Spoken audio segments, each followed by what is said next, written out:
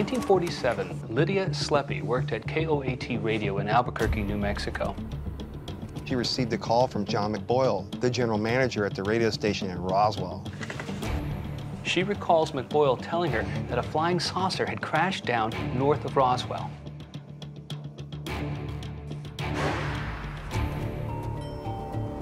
The next thing Sleppy knows, a message comes in, and it reads, "This is the FBI. You will immediately cease all communication." Roswell, once just a sleepy city in New Mexico, is now the epicenter of UFO conspiracy theories. And it all started 70 years ago. Roswell encapsulates all of the reasons why the UFO phenomenon has had to be secret. It pinpoints the moment it was decided that the public cannot know the truth about UFOs. And in the decades after America's best-known UFO incident, allegations of alien phenomena skyrocketed, along with reports that the government knew more than they let on and were covering it all up. If the United States Air Force did recover alien bodies, they didn't tell me about it either, and I want to know. But if the government did ever find proof, would they tell us? Those people making national security decisions were probably justified to say, we are not going to tell the world about this just yet. And how far might they go to conceal it? When you get that kind of first-hand look at how these cover-ups work, you're going to be hungry for the truth. Between eyewitness accounts of UFOs and government reports that attempt to debunk them, where does the real truth lie?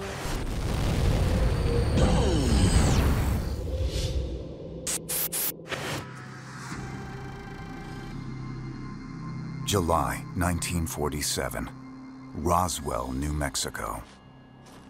William Mack Brazel, a rancher, contacts local authorities to report an unusual find. He claims to have discovered the debris of a strange aircraft scattered across the desert near the Roswell airfield. The sheriff didn't know what to make of this, so he called the Roswell Army Airfield and asked if they knew anything about a strange aircraft that had just crashed in Roswell. The Army acts quickly to secure the scene and remove the strange crash materials. And there were other reports of a second crash where extraterrestrial bodies were allegedly found. A nurse at the Roswell Army Base morgue even provided illustrations of what she supposedly saw.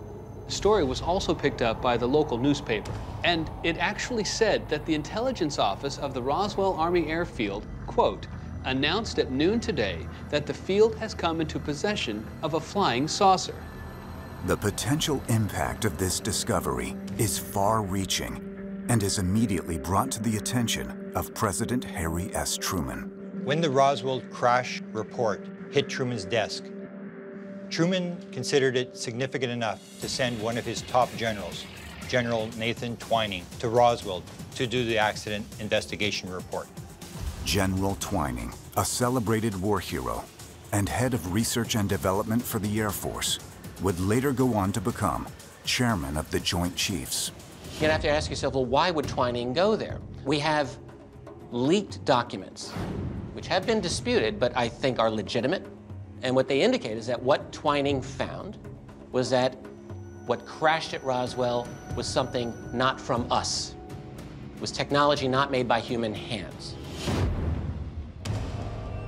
General Nathan Twining made a recommendation that a formal study of UFOs be conducted and that it be kept secret for the well-being of the public and, of course, national security. But of course, the problem with that is that secrecy develops its own momentum, its own bureaucracy, its own power. And then, of course, it's gone.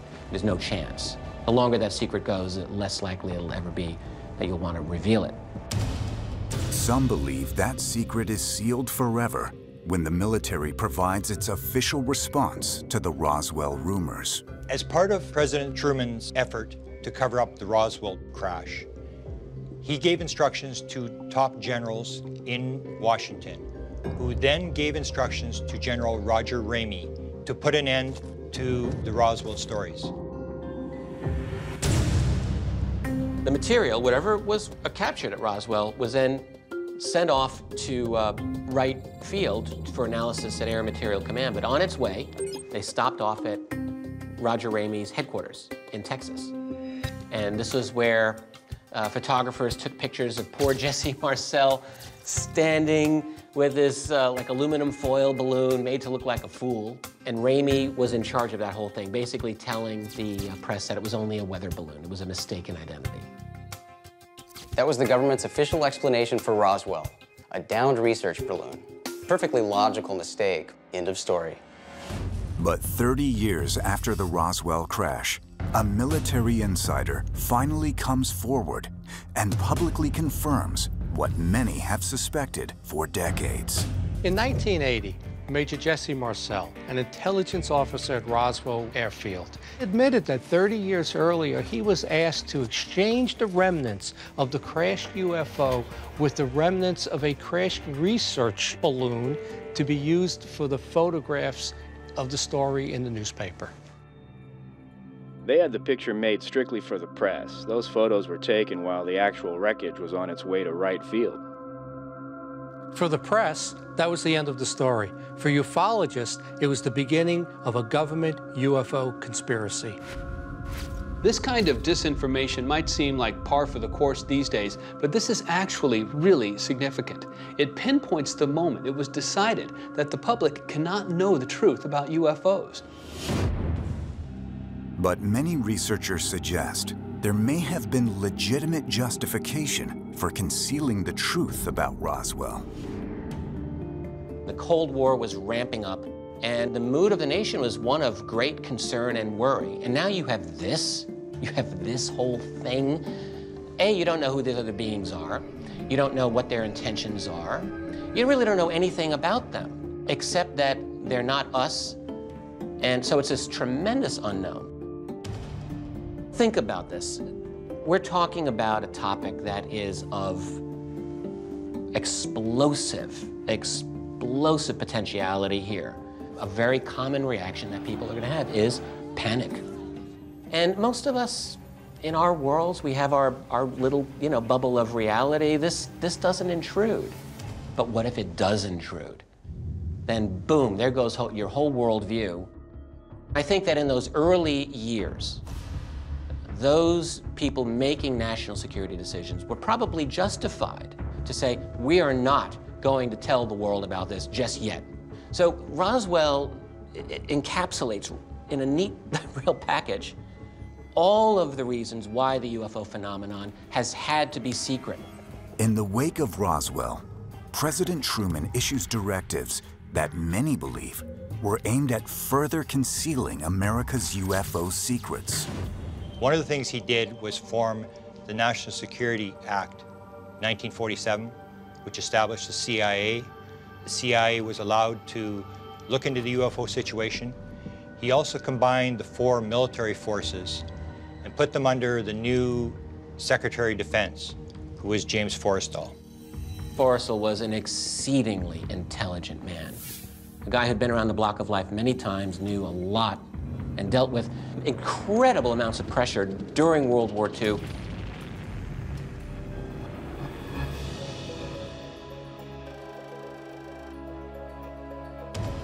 Washington, D.C., 1947.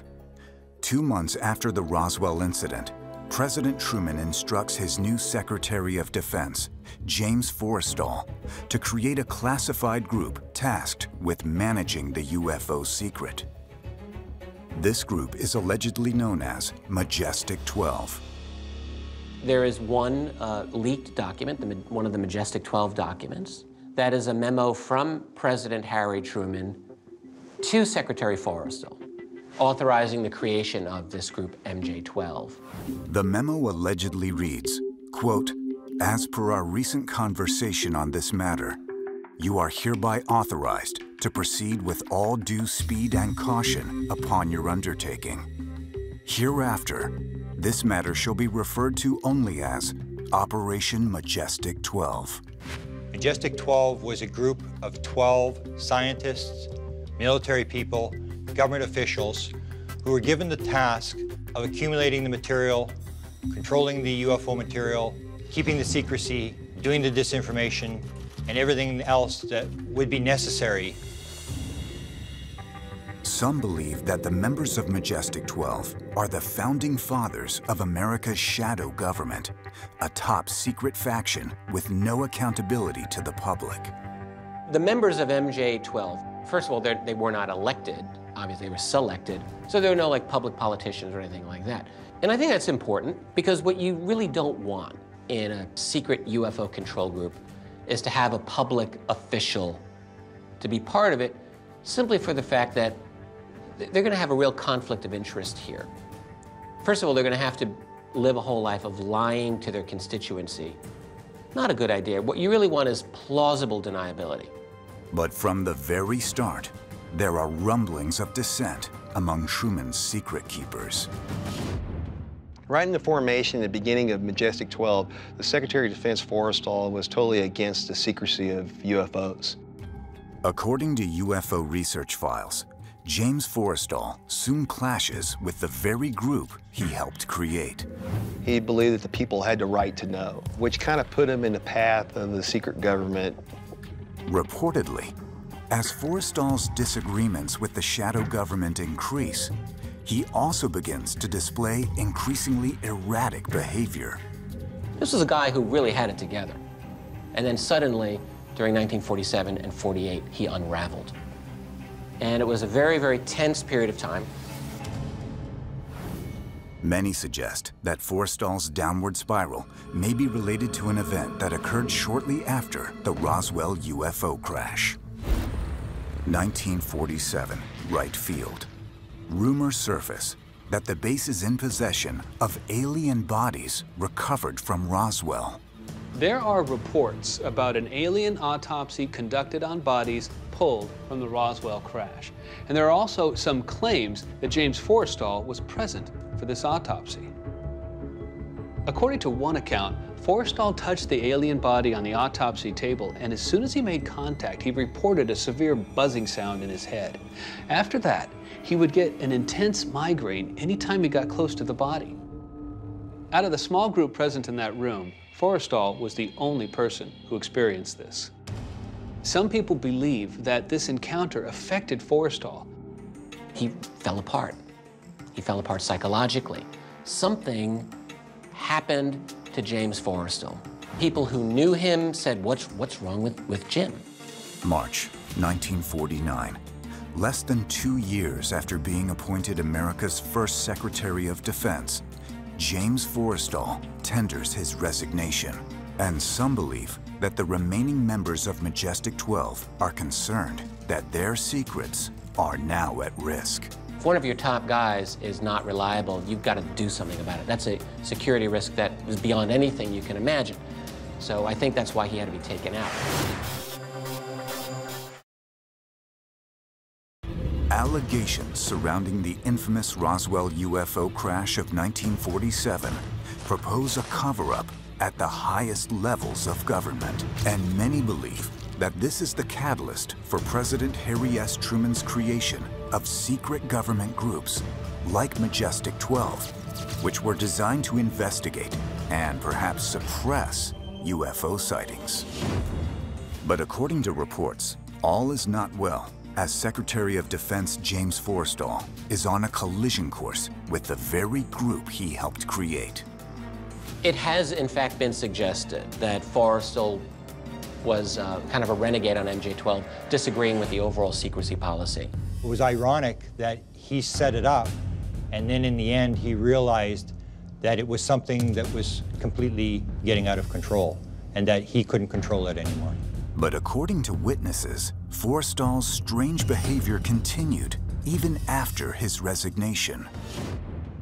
Forrestal was feeling more and more paranoid and isolated. He even thought that there were foreign-looking people following him. He was becoming unstable, becoming unhinged. And I think that was really the biggest problem with Jimmy Forrestal, is that you couldn't really rely on him. This is a phenomenon, a topic that required the absolute top-level control. And if one of your top guys is not reliable, you've got to do something about it. That's a security risk that is beyond anything you can imagine. So I think that's why he had to be taken out. 5 days later, the former Secretary of Defense is admitted to the National Naval Medical Center in Bethesda, Maryland. Forrestal is held at the hospital for over a month. His brother calls and says, you know, you're holding my brother here for too long. I'm going to get him. I'm coming in tomorrow to get him. But Forrestal's brother arrives at the hospital too late. That night, James Forrestal fell or leaped or was thrown out of the 16th floor window at the Bethesda Naval Hospital and fell to his death. Since the death occurred on a naval facility, local police didn't investigate the suicide. Instead, the head of the Naval Board of Inquiry immediately announced it was absolutely certain that Forrestal's death could be nothing else than a suicide. But there are clues that may suggest a more sinister possibility. What they didn't mention was that his attending physician and the night orderly were off that night, and scuff marks were found at the base of the window, suggesting signs of a struggle. Is it possible that James Forrestal was murdered for threatening to expose the shadow government's UFO secrets? But keep in mind, this is 14 years before the Kennedy assassination. Who in America is going to question the United States Navy investigation of this? So whatever they were going to say is what was going to go and play for the media. And that's exactly what happened. No one questioned it. After that happened, everybody else in Majestic 12, you know, kept their mouth shut. However, in the wake of Forrestal's death, it becomes increasingly difficult for the government to control reports of UFO sightings, which increased dramatically in the next few years. In the early 1950s, the number of sightings actually doubled every month. One such sighting allegedly occurred at a military installation in Forest, Ohio, the very same base where the Roswell debris and alleged life forms were supposedly stored back in '47. Wright-Patterson Air Force Base, 1955. During the 1940s and 50s, a woman named Norma Gardner works in the Foreign Materials Division at Wright-Patterson. Over the course of a year, Norma Gardner catalogs approximately 1,000 different items from UFO crashes. Now, she photographs and tags each one. Now, one day, she witnesses a cart being moved from one room to another.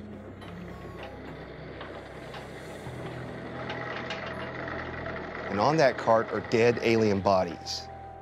They appear to be between 4 and 5 feet tall, and their eyes are narrow and slanted. As a military employee, Norma Gardner is sworn to secrecy, but she eventually breaks her silence. It's on her deathbed that she confesses her story. She claims, "Uncle Sam can't do anything to me once I'm in my grave." About 6 months later, she passed away.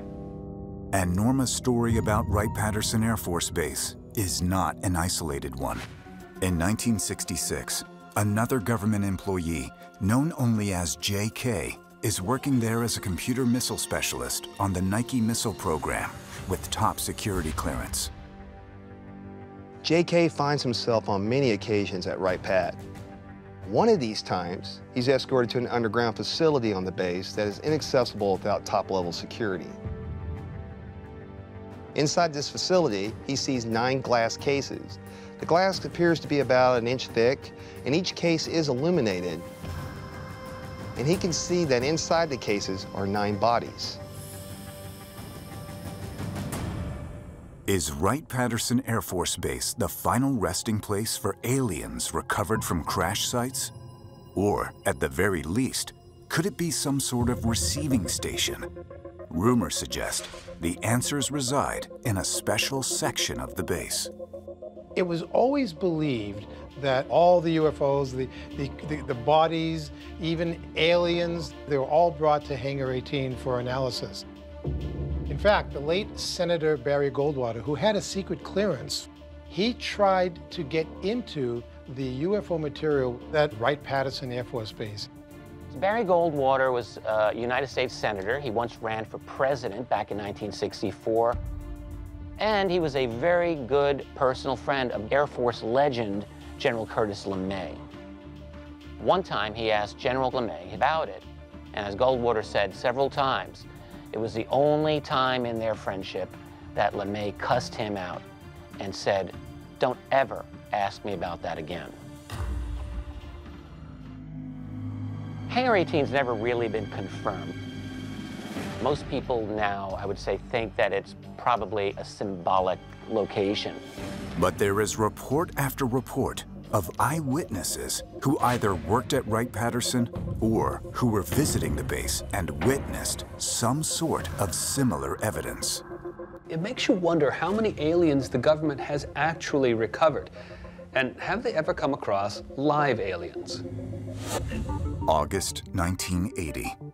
A civilian named Martin claims that his friend, an Air Force colonel, has information about live aliens in custody at none other than Wright-Patterson Air Force Base. Martin and this colonel would get together on several occasions and speculate about UFOs and aliens. This conversation was always very casual, but Martin suspected that this man knew more than what he was saying. The last time the colonel would speak with Martin, he informs Martin that he's dying of cancer and there's something he wants to get off his chest first. That's when the colonel tells Martin that there are 2 live aliens at Wright-Patterson Air Force Base. The colonel dies 3 weeks after his conversation with Martin. Decades after Roswell, countless stories from government and military personnel collectively report similar findings that living, breathing aliens have been held at Wright-Patterson Air Force Base.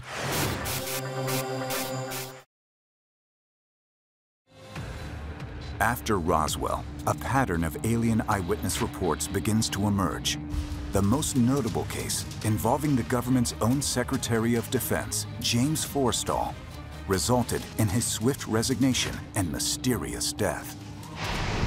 Could this have been the first instance of a witness being forcibly silenced? Stories of the Men in Black have been part of UFO lore since the early 1950s. Unidentified men who use fear and intimidation to threaten UFO witnesses. Their identity remains a mystery. Everyone's heard of the Men in Black because the concept has become so ingrained in our pop culture. But if you look into their history, the Men in Black are a lot more mysterious and frightening than what you might see on the movie screen. The whole idea about the Men in Black is, who are they? Who are they working for? Why would they show up just to tell people to keep quiet about their UFO experience? Though their identity is still unknown, reports of their appearance after alleged UFO encounters go back for decades. One such report illustrates just how far they may be willing to go. It doesn't matter if you're a 4-star general or an average Joe on the street. Anyone can become a target. Louisiana, 1983. Shortly after moving to a new town, Mike Reynolds strikes up a conversation that will change his life forever. One of the first people Mike meets is a retired Air Force major. They hit it off right away. Eventually, the major reveals that he had spent his entire military career working at the infamous Area 51 in Nevada.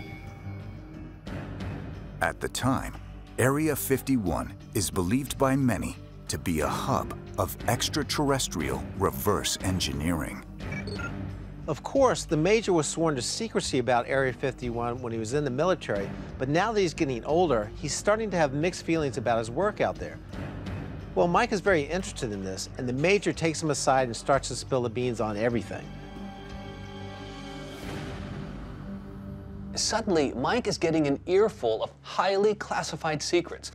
The major tells Mike that Area 51 houses recovered alien UFOs and that the military has been reverse engineering this technology for years. And then he tells Mike that he's written a manuscript that is going to reveal everything. It hits Mike. This is his calling. He's going to help the major publish his expose and tell the world the truth about UFOs. Mike offers to buy the publishing rights on the spot. With the major's rights secured, Mike schedules a series of media appearances.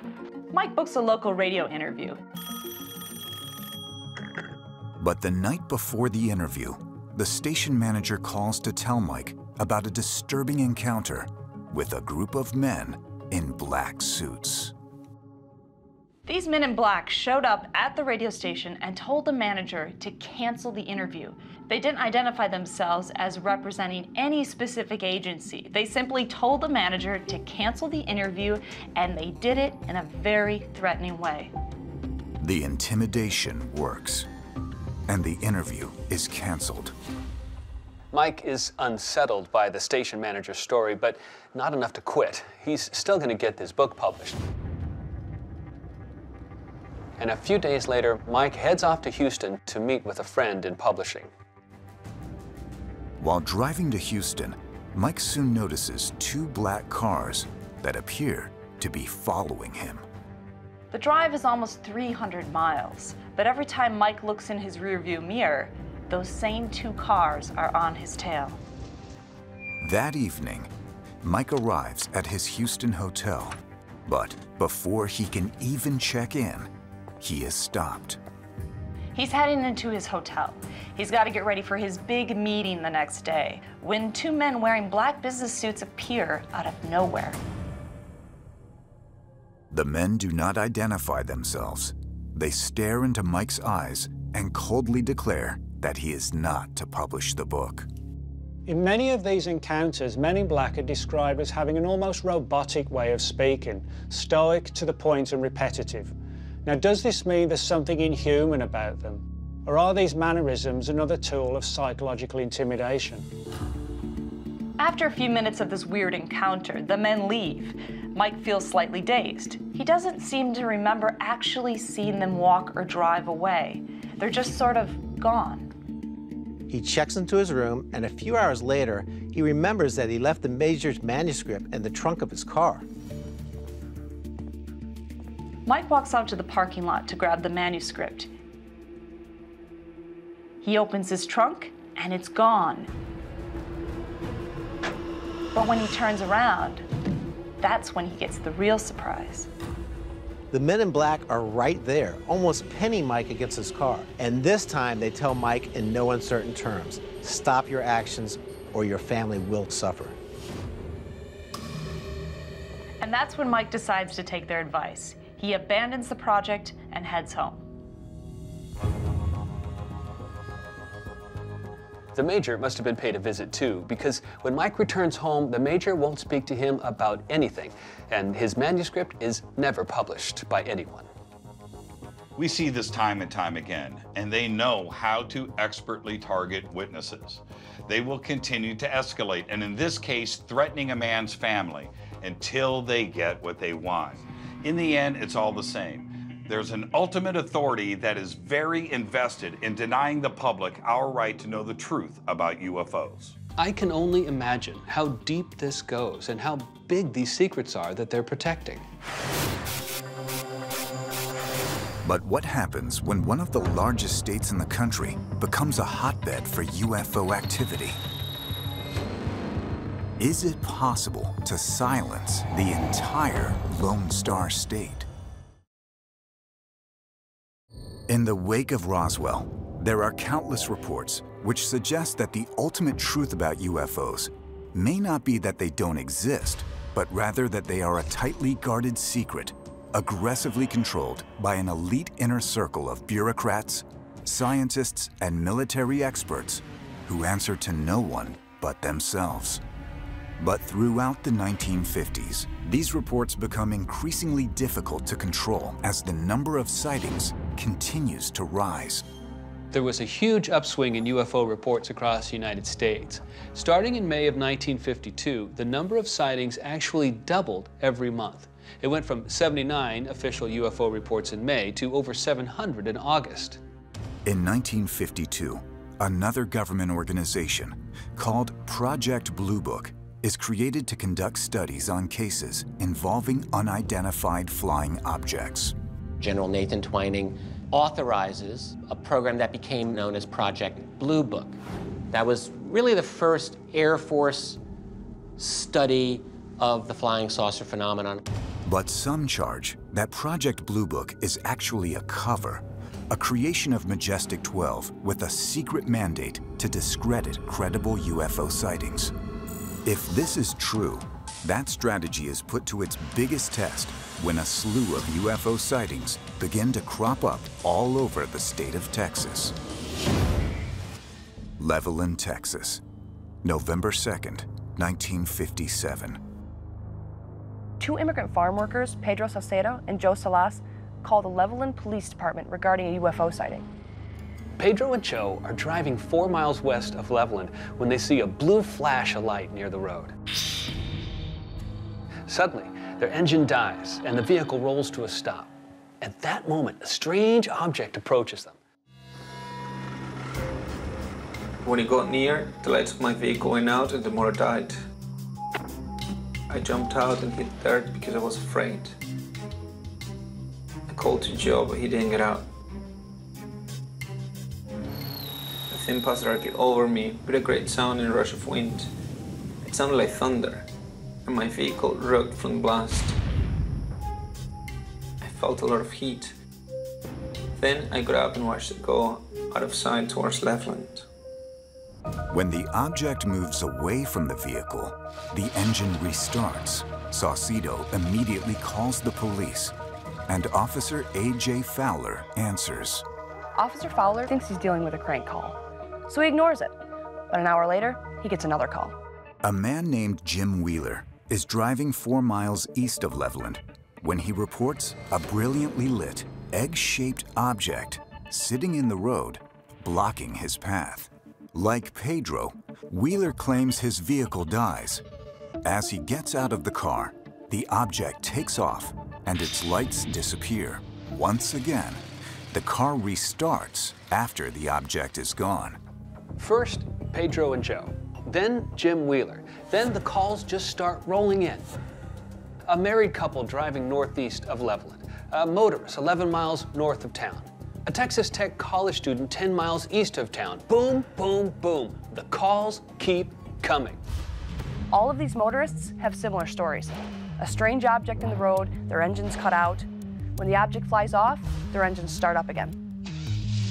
Officer Fowler alerts on-duty officers of the situation. The local sheriff and one of his deputies begin monitoring Officer Fowler's reports and tracking the object.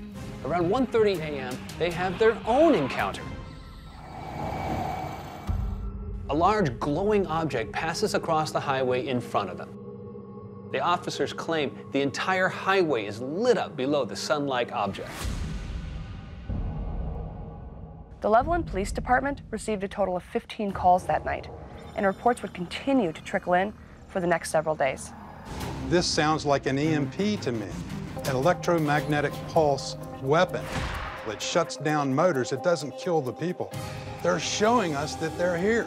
They want us to know that they're here. The local newspaper runs the story, which is then picked up nationwide. Project Blue Book then dispatches an Air Force sergeant to investigate. The Air Force sergeant heard that there had been thunderstorms in the surrounding area earlier that morning. He decided to focus on this and announced that a phenomenon called ball lightning had occurred. Basically is what it sounds like. It's a glowing ball of light and electrical discharge and energy. If you've ever seen like a plasma ball in the store, that's sort of, I think, a good image for what it is. But not everyone is convinced of the Air Force's official findings. Dr. J. Allen Hynek was an astronomer at Northwestern University and one of the top scientific consultants to Project Blue Book. After doing his own investigation, he claimed the sightings could not be attributed to ball lightning. First of all, ball lightning is not very large, but in each of the sightings, the object was big enough to block the road. Second, ball lightning is not known to have the ability to shut off car engines. Despite what the Air Force sergeant heard, there was no rain or lightning in the vicinity of Levelland at the time of the sightings. It appears the military's report does not reflect all the facts of the case. Despite these omissions, the case is closed. And this famed Texas story takes on even greater importance in light of an event that happened just 6 years earlier.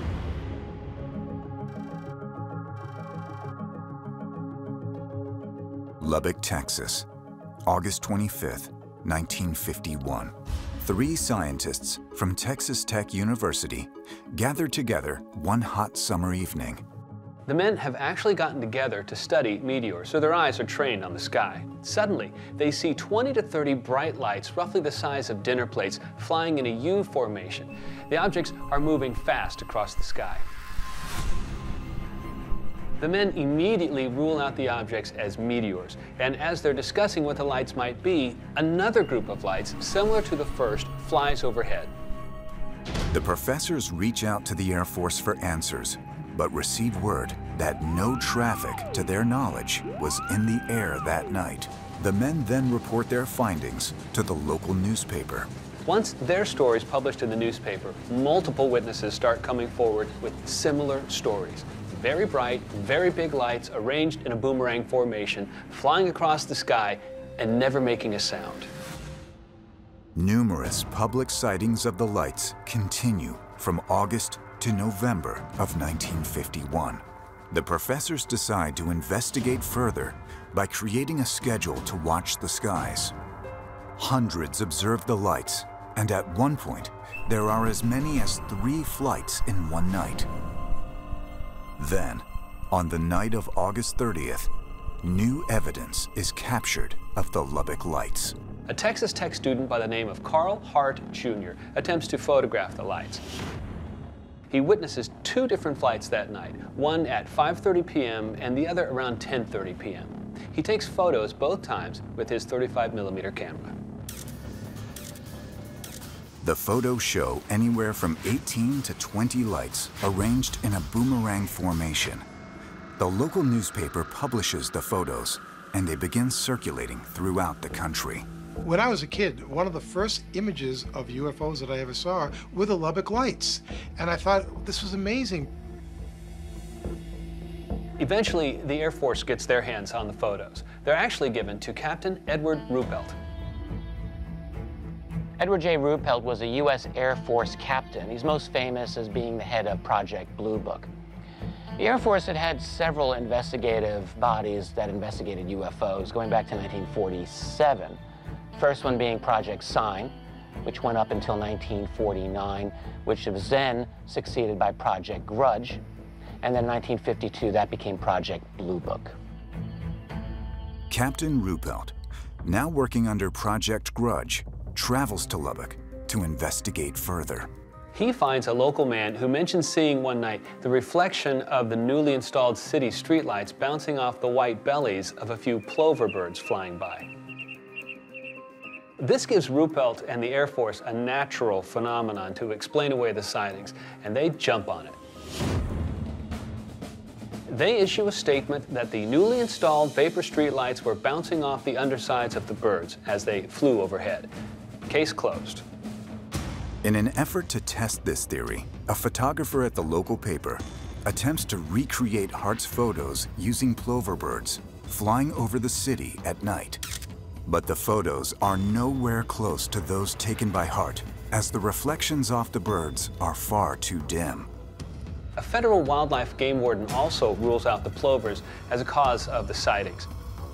He notes that the birds can only fly around 50 miles per hour, much slower than the movements of the lights, not to mention the fact that you can hear the birds when they fly. The residents of Lubbock are also not satisfied by the Air Force's findings and demand answers, but they hit a dead end. To this day, no one can truly explain what the lights were or where they came from.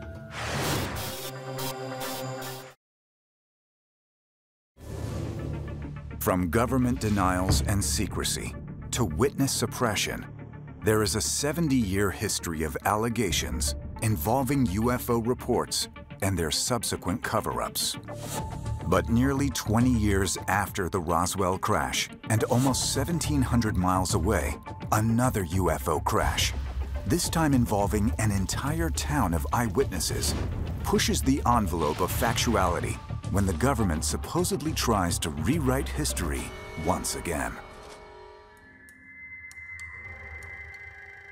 December 5th, 1965, Kecksburg, Pennsylvania.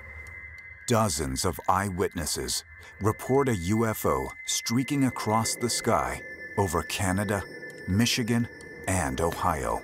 The FAA logs sightings from 23 pilots along the UFO's flight path.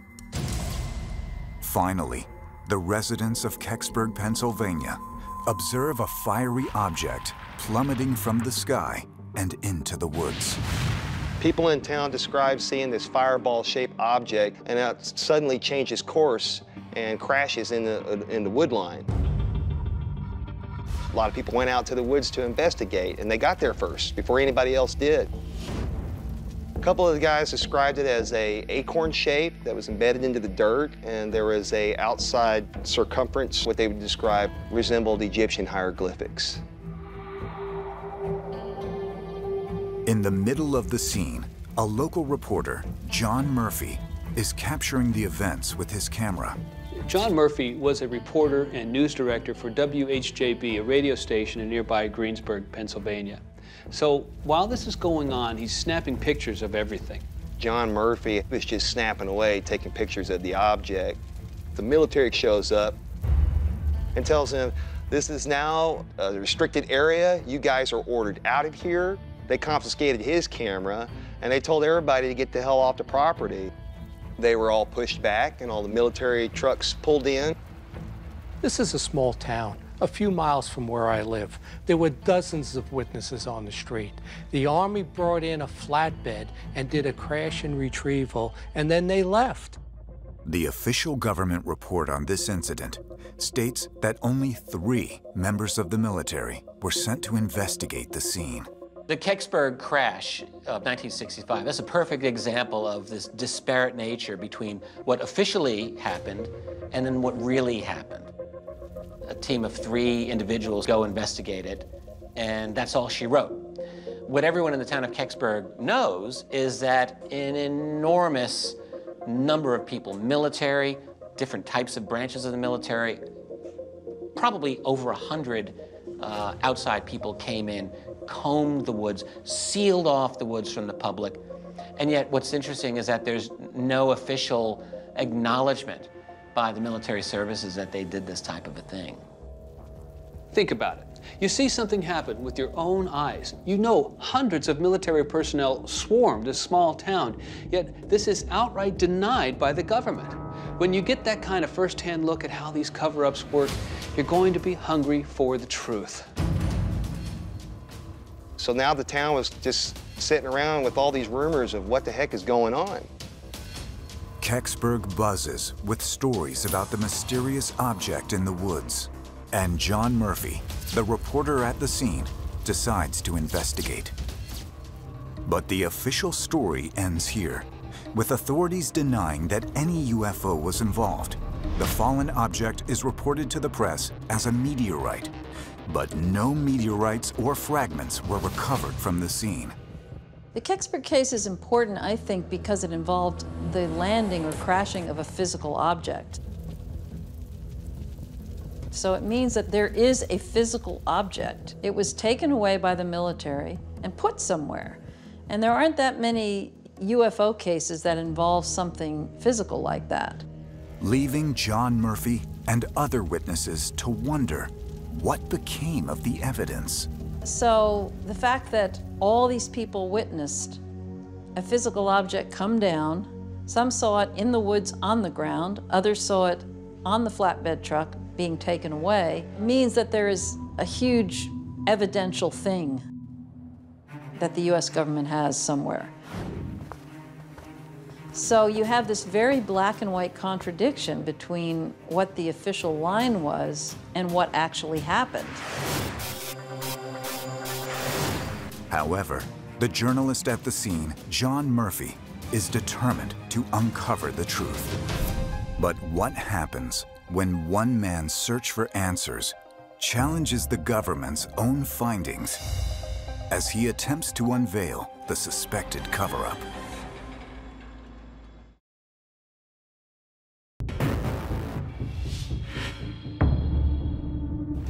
Behind the story of a 1965 UFO crash in Kecksburg, Pennsylvania, Reports describe a UFO seized by the military and the subsequent suppression of all evidence until a local reporter threatens the government cover-up. 1965, John Murphy begins gathering evidence on the Kecksburg crash. John Murphy decided to do a radio documentary. But what he needed to do was go around and talk to all the witnesses to get all the pieces of the story together. The reporter believes that the government's account is in contradiction to actual eyewitness reports. Right away, Murphy notices something.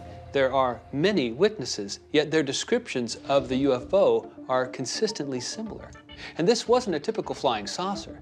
This was a very specific kind of craft with unusual details. John Murphy actually feels like he's on the verge of something here, and he's pouring all his energy and effort into this radio broadcast, and he's telling all his friends that he's uncovered something huge. He conducts this thorough investigation and is about to reveal his findings to the world. And this is when things take a dark turn. Reportedly, on the evening before the radio documentary is to air, John Murphy receives some unannounced visitors. So two men show up at the radio station. They don't identify themselves as military or police or any type of investigator.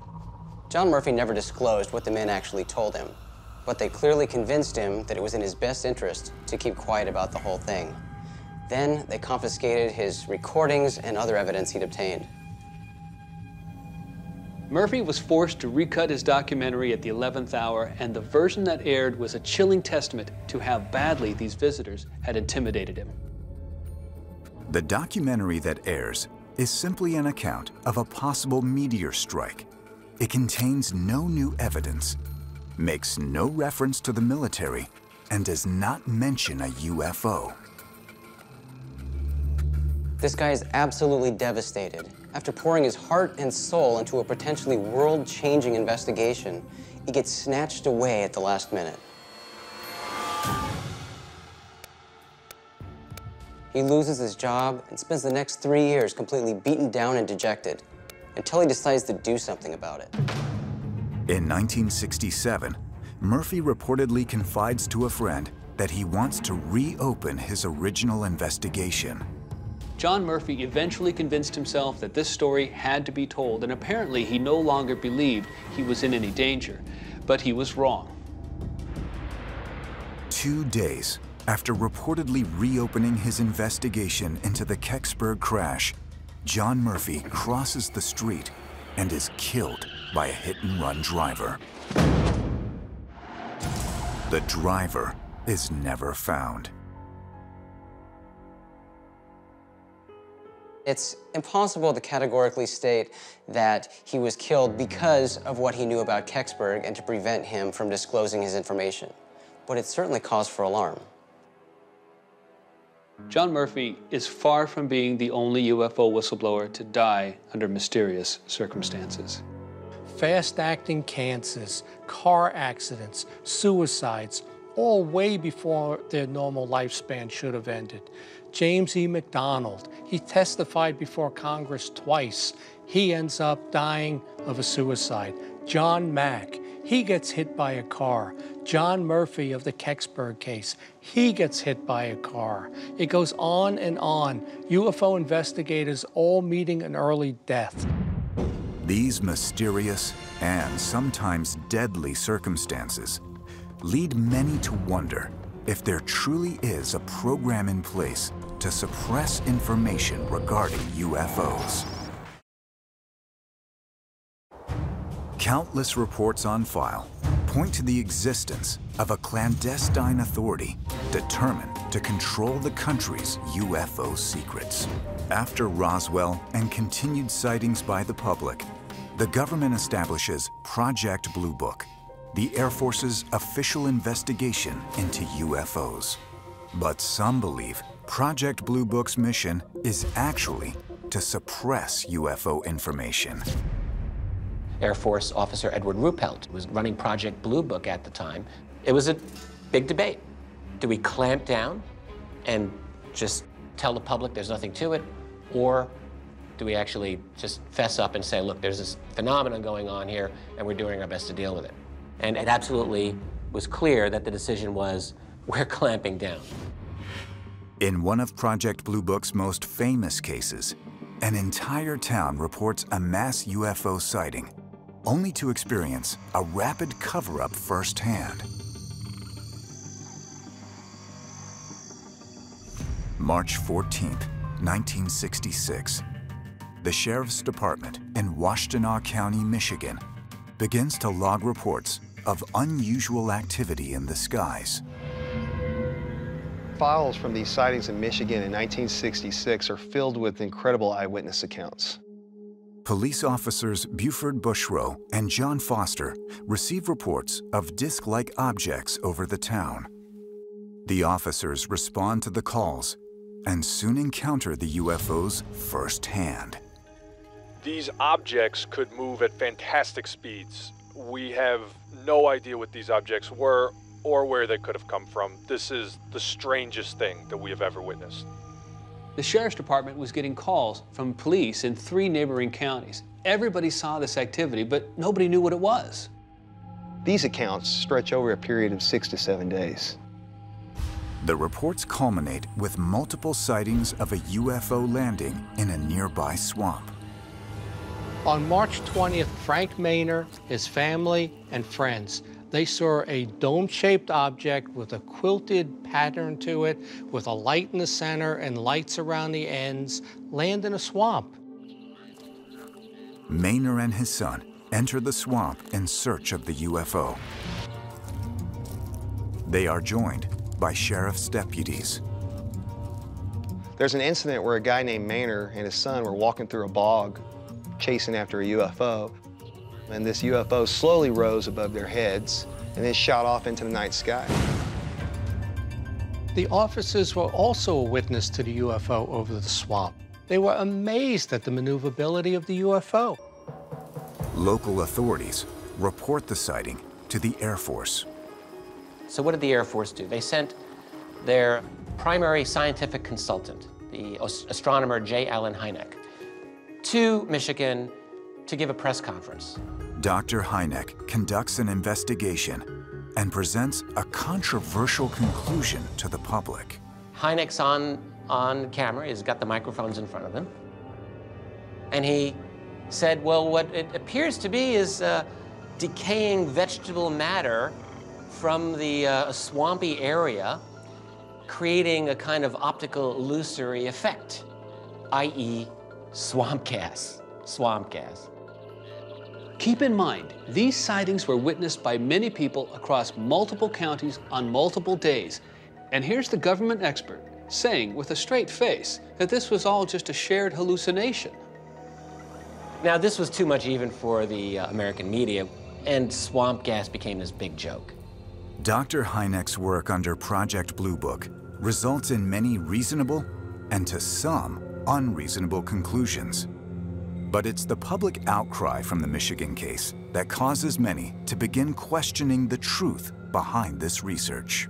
What it really looks like to me, actually, is that in the aftermath of this, Hynek started to wonder, am I on the right side of this argument? Because really he had been really doing the Air Force's work in a debunking type of capacity for years, and now suddenly his debunking really made him look foolish. The official explanation is not acceptable to Michigan's local congressman and future president, Gerald R. Ford. Following the Michigan sightings, Gerald Ford, who was the congressman in Michigan, was very adamant that the explanation that was given by the U.S. Air Force was insufficient. He went as far as to actually state that he wanted a congressional investigation, he wanted people to be subpoenaed, and he wanted people to testify under oath. For the first time, we had a high-level government official who was saying that there should be UFO disclosure. In response to Ford's demands, an official committee is formed to evaluate the effectiveness of Project Blue Book and the government's UFO investigations. It was at that point that Edward Condon was brought in at the University of Colorado to do what would appear to be an evaluation of U.S. Project Blue Book. But in fact, it was just a way to shut the program down. The problem with the Condon report was that Edward Condon was biased from the beginning. Just look at what he said to a scientific fraternity on January 25th. Quote, "Unidentified flying objects are not the business of the Air Force. It's my inclination right now to recommend that the government get out of the business. My attitude right now is that there's nothing to it, but I'm not supposed to reach a conclusion for another year." But closing the chapter on Project Blue Book does not put an end to the government's involvement in UFO matters. Many believe that its agenda to conceal the truth about the alien phenomena remains fully intact. The federal government is going to give you exactly what they want you to hear. I don't think they're afraid of anything. They just want to control things because the government does not want this information to get out. There is a history of remarkable encounters involving the military and UFO sightings.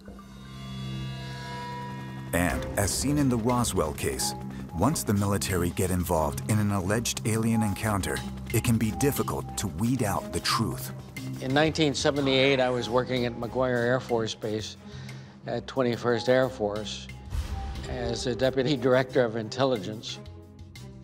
On January 18th, 1978, I drove onto the base and noticed that off to my right was a number of crash trucks and lights out on the runway.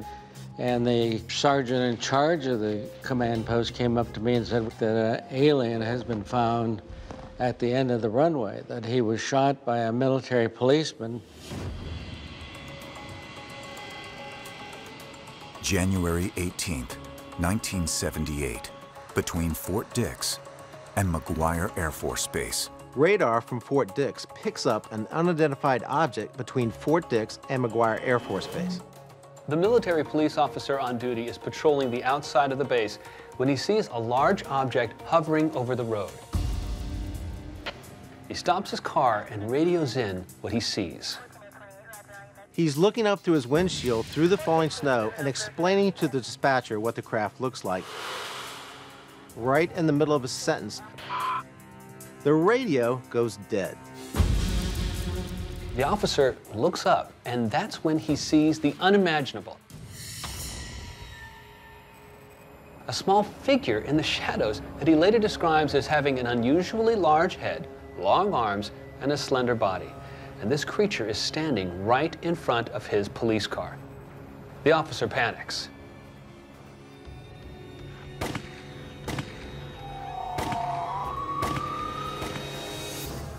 Here's a man who is told to protect the base. He's an armed guard, and he's seeing a monster run around. He does what probably a lot of guys would do.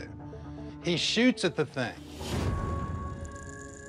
He runs back to his car, and his radio is now working again. He tells the dispatcher that he just shot a strange creature, and it's now headed for McGuire Air Force Base.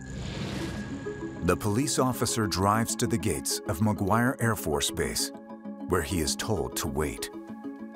Sergeant Jeffrey Morse from McGuire Air Force Base is called to the front gate to meet with the officer from Fort Dix to discuss the incident. The officer's really shaken up. He tells Morse that he shot at a strange entity, but it escaped and climbed over the fence into McGuire Air Force Base. Sergeant Morse says that he'll handle it from here. Sergeant Morse has to be thinking this other police officer is crazy, but he was about to get a big surprise.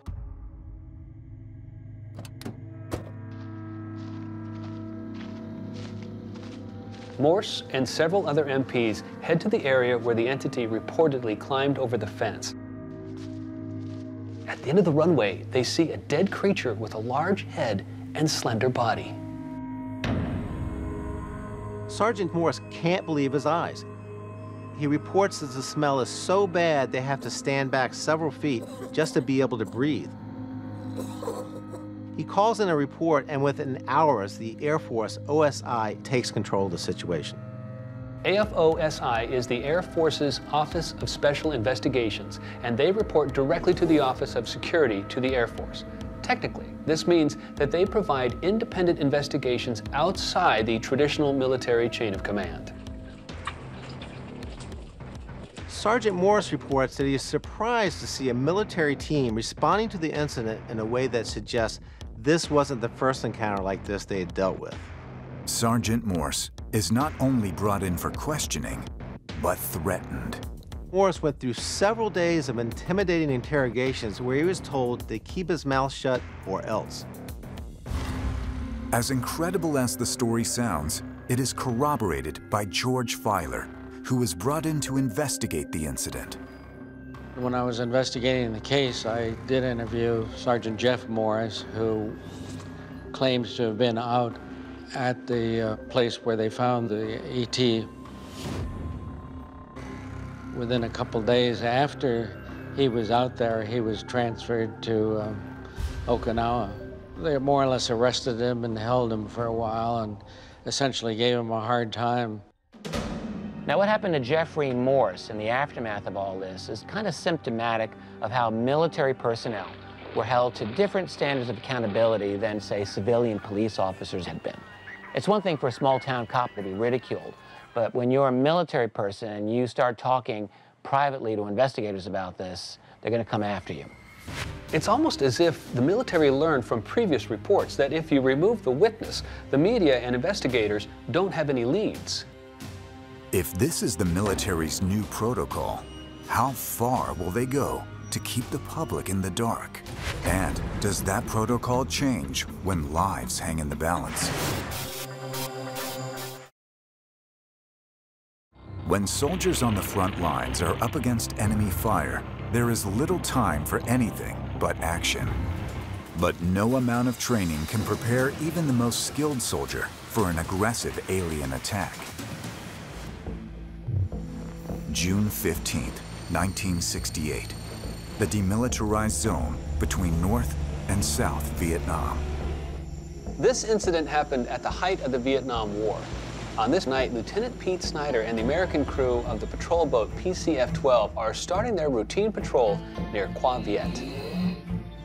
At approximately 12:30 a.m., Snyder gets a frantic message from another patrol boat in the vicinity, PCF-19, which is commanded by Lieutenant Davis.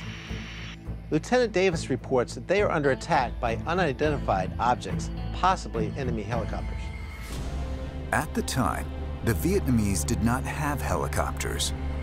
The term enemy helicopters is the military's code for UFOs. Lieutenant Snyder's boat proceeds at max speed towards Lieutenant Davis's location. And as they get closer, Snyder and his crew see two UFOs covered in a strange glow hovering above Davis's patrol boat. All of a sudden, there's a flash of light and an explosion, and the boat is completely destroyed, blown to bits.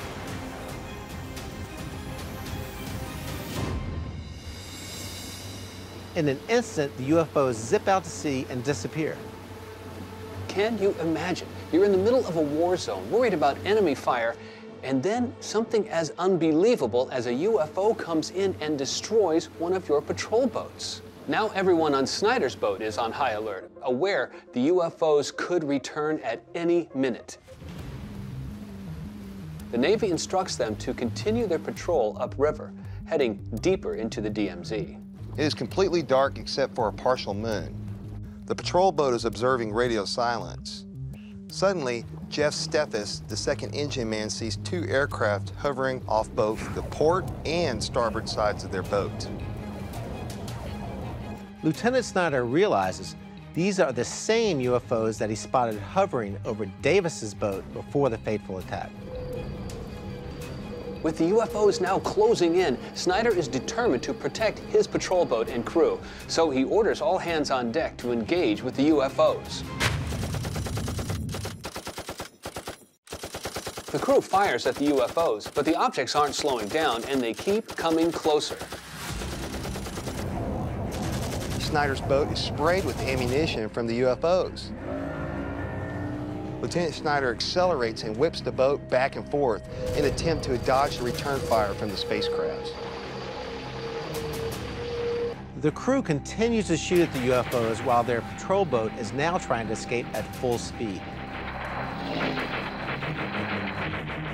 Steffes, the second engine man, now gets a good look at the UFOs in the moonlight. He describes them as having a rounded front like an observation halo, with what looks like two crewmen sitting side by side. But oddly, he can't see any weapons on the craft. Lieutenant Snyder, fearing what might happen next, turns his patrol boat back around towards the China Sea, where the U.S. naval fleet is stationed. The UFOs are still in pursuit, and Snyder's boat is now running low on ammo and fuel. The radio is crackling with a flood of activity reporting engagements with unidentified objects. Could these strange aircraft be a new secret weapon provided by the Chinese or Soviet Union to aid the North Vietnamese? The military was interested in them because they had capabilities far above anything that we had. And they wanted to find out what the technology was and, frankly, who they belonged to. Unclear about what they are facing, the U.S. military takes action. At about 3:20 a.m., Phantom F-4 fighter jets are deployed from Da Nang to provide air support to Snyder's patrol boat. Soon, the Phantom F-4s are in hot pursuit of the UFOs. The two UFOs attacking Snyder's boat veer away at an amazing speed and head downriver toward the China Sea. Meanwhile, an Allied ship of the Royal Australian Navy, HMAS Hobart, is also in the China Sea, and it too reports seeing 30 strange lights hovering close to their ship. The Hobart's commander radios in that two UFOs are rapidly approaching their boat. These may have been the same UFOs that have been attacking Snyder's boat. The U.S. Navy jets from Da Nang are still in hot pursuit of the two UFOs. The Phantom F-4s fire several missiles directly at the UFOs hovering over the Hobart. As soon as the jets fire the missiles, the objects just simply vanish into thin air. Just like that, they're gone. The threat to the Hobart and the U.S. fleet seems to be over. The jets return to Da Nang, and the DMZ is quiet. With the UFOs gone, the Navy assesses the damage. This wasn't a normal battle. In fact, the artillery rounds that the UFO shot at Snyder's boat turned out to be the exact same rounds that Snyder was shooting at the UFOs.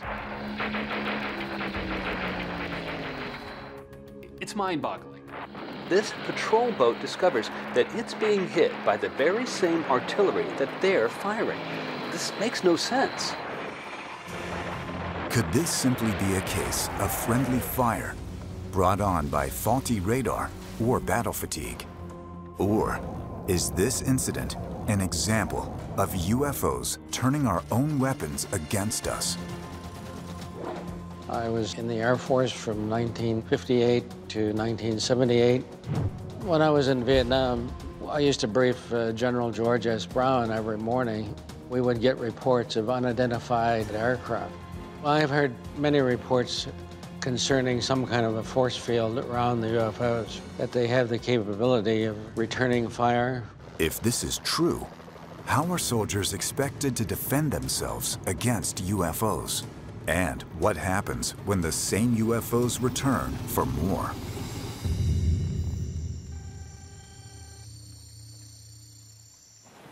The China Sea, Vietnam. Hobart continues its patrol near Tiger Island.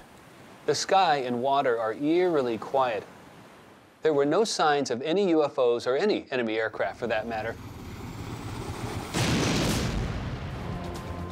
Just before daybreak, a missile comes in from out of nowhere, no warning at all, and hits the Hobart's starboard side, killing Australian seaman R.J. Buttersworth and wounding 2 additional seamen. The Hobart crew runs up to their battle stations, and now they see 2 UFOs off their starboard side. But before they can respond, 2 more missiles are fired at their ship, killing their chief electrician. The missiles penetrate the ship's superstructure, causing extensive damage. The surviving crew from the Hobart gets a quick glance at the UFOs before they disappear, and they match the same description of the UFOs that attacked Lieutenant Snyder's boat earlier that evening. This is just insanity. In the middle of the Vietnam War, 2 boats are destroyed by UFOs, and another patrol boat barely escapes disaster. For whatever reason, these UFOs appear to be on an unrelenting mission. And these UFO incidents continued. About a week after the Hobart incident, an Australian newspaper reported that radar men 5 miles south of the DMZ were continuing to report UFOs. In fact, this was the 6th one since the Hobart attack that they had reported. Patrol boats continued to monitor UFOs well into September of that year. The U.S. Navy and the Royal Australian Navy launch a formal investigation. An investigation on the Hobart incident revealed that a fragment of one of the missiles fired on the patrol boat had a serial number that they were able to trace. And that number was traced back to missiles fired at the UFOs by the U.S. Phantom F-4, the same jet that was deployed from Da Nang Air Base the night before. The official report of proceedings filed on the Hobart incident concludes that it is a case of friendly fire. So you're thinking, okay, case closed, and Phantom F-4 accidentally hit the wrong target. Except the facts aren't so cut and dry. The Phantom F-4s had returned to their airbase in Da Nang immediately after their encounter with the UFOs, well before a missile had hit the Hobart. Years later, a military general comes forward with a surprising statement. General Brown said UFOs were seen up around the DMZ in 1968, and this resulted in quite a battle.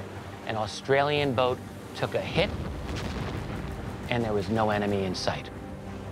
I think consistent with General Brown's statement, this 1968 encounter in the DMZ was probably the most significant UFO encounter of the Vietnam War. In 2 separate incidents in this encounter in Vietnam, we see UFOs that seem to have the capability to turn our own weapons against us. Those patrol boats were hit with our own weapons. How do you defend against that? It's a chilling thought that they are studying our warfare, much like we might study the Egyptian charioteers. It doesn't surprise me one bit that they would be interested in such thing. The UFO incident in Vietnam forces the U.S. military to reassess their policy of engaging with UFOs. So here's what's interesting about this encounter. After it occurred, U.S. command ordered their fighter pilots and naval ships not to fire on UFOs. They did not want a repeat of that deadly incident. Situation now is that we do not engage UFOs and try to bring them down. As a matter of fact, I've talked to a number of air traffic controllers who told me that they're told that whenever one of our aircraft sees the UFO is to divert it away, in other words, to avoid any kind of a confrontation, that they feel that it's important to stay away from them as much as possible. When you consider that the most powerful military power in the world has been humbled by these events, it really makes you wonder what's going on behind the scenes and how they're viewing them. If the government creates actual protocols for dealing with UFOs, why go to such great lengths to cover up their very existence? You would think that they couldn't put the genie back in the bottle at this point, but that's exactly what they tried to do. Since Roswell, there have been many UFO conspiracy theorists who believe that the lid on the government's UFO reports has been kept firmly shut. But over half a century later, one man decides to shine a light on the truths that he claims the government is hiding.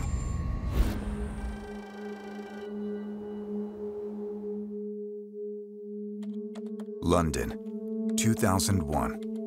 Systems Administrator Gary McKinnon is at home attempting to hack into NASA computers. He believes these files hold secrets he's not supposed to have access to.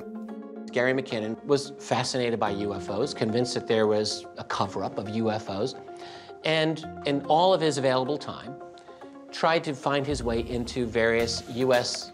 military websites and databases to look for information pertaining to this.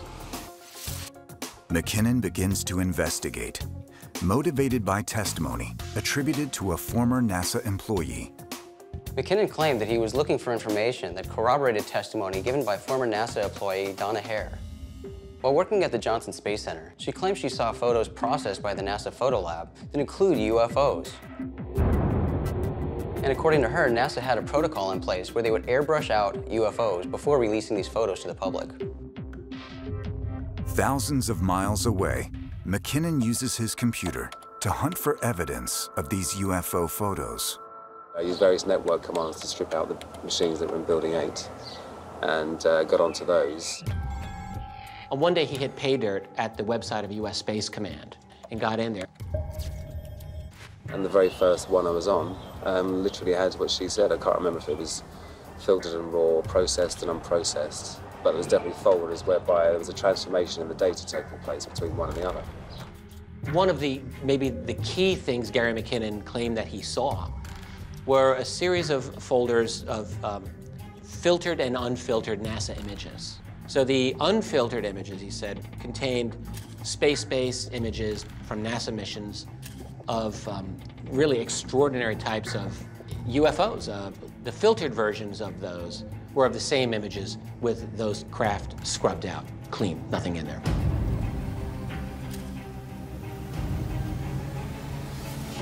But Gary McKinnon's findings don't end there.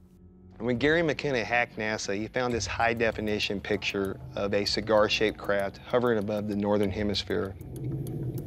And you had the Earth's hemisphere, I think about 2/3 of the screen, and then halfway between the top of the hemisphere and the bottom of the picture, there was a classic sort of cigar-shaped object. As McKinnon continues to scour the files, he makes an even more shocking discovery. He claims to have seen a roster on military data boards indicating space-based assets that we currently have in space now. Gary McKinnon found evidence of United States spaceships and non-terrestrial officers. There was an Excel spreadsheet. The title was non-terrestrial officers, then it had names, ranks, and the other thing was a list of ship-to-ship and fleet-to-fleet transfers. Now, bear in mind, fleet-to-fleet, so multiple ships, of materials. And these ships weren't, US Navy ships.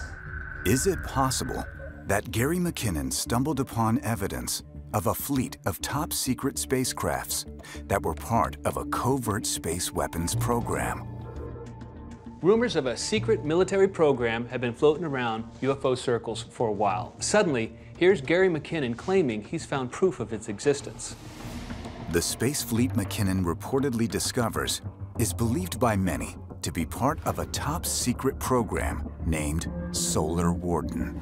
Solar Warden is supposedly a highly classified fleet that operates in space and uses anti-gravity technology. I surmise that an off-planet sort of space marines is being formed. And a lot of the government, space command stuff, it's all about space dominance, and it is, the final frontier. So I think it's natural for them to want to control space and be developing a space going force in secret. If true, McKinnon's apparent discovery of a highly advanced U.S. space fleet would challenge the public's knowledge of UFOs and the U.S. space program. There are reports that Solar Warden has 8 cigar-shaped UFOs that are larger than 2 football fields end to end. It also reportedly has 43 small scout ships. So what he saw is suggestive, at least in the opinion of some people, that this is another piece of evidence for a secret space program. Could the United States really have a secret space fleet hidden in orbit? And if so, could Solar Warden be part of a larger top-secret space weapons program? One that could patrol space and protect us against otherworldly threats? Whatever the case may be, there are consequences when such a massive breach of security occurs. In March 2002, Gary McKinnon was arrested on charges of hacking into NASA and Pentagon computers in what they refer to as the biggest military hack of all time. I've made full and frank admissions all the way down to police interviews that yes, I did obtain unauthorized access to these systems. The 46-year-old admits actually hacking the computers. He doesn't deny that at all. But he wasn't trying to breach national security. He was simply looking for information about UFOs. For 10 years, Gary McKinnon faced extradition and prosecution in the United States for his national security breach. The charges were eventually dropped. But what McKinnon uncovered might provide evidence that in addition to NASA actively concealing UFOs, there may also be indications of a secret, sophisticated space weapons program. But without government confirmation, McKinnon's findings are far from proven.